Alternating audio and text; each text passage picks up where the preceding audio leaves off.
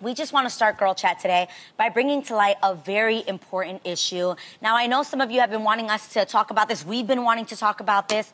CNN broke a story several weeks ago that migrants and refugees from several African nations are being intercepted and sold into slavery in the country of Libya. Libya serves as a main exit point to Europe, where the migrants are trying to escape to.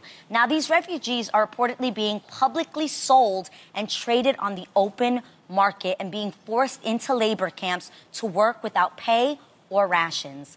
Now, the United Nations Security Council said that they are currently working to address the slavery and abuse against the migrants. However, many feel not enough is being done quickly enough to help these people. Yeah. And that's why we have a platform like this where you start saying to yourself, well, what can I do? I know some of us have seen it on social media, and even myself included.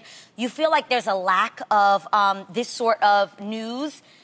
We hear so much about so many other things that are constantly distracting us, even pop culture. Right. And this is the stuff that's important because we can make a difference. Definitely.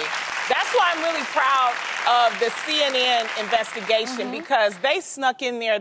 Because people were asking, well, how is it that they got the pictures? Because this shows you that there are good people in the world. Whoever was in there was sneaking pictures out. Then CNN went to go investigate it, and then they had to sneak out. And so now the word is now getting out. So which is essentially risking your life. Yeah. Risking their lives. To be actually present in a slave auction, in that moment, you could be killed. If somebody's going to slit your throat in Libya, guess what? Ain't nobody going to save you. Right. No authorities are going to come and capture anybody who's hurt you. It is a lawless country.